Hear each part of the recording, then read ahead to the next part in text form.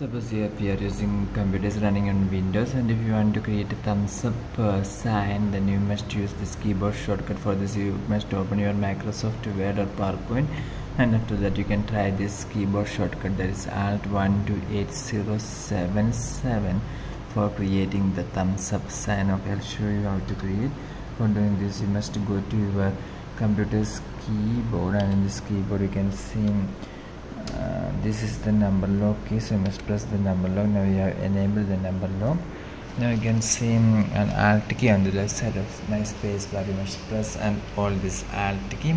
At the same time you must type here 128077. You can release your finger from this Alt key.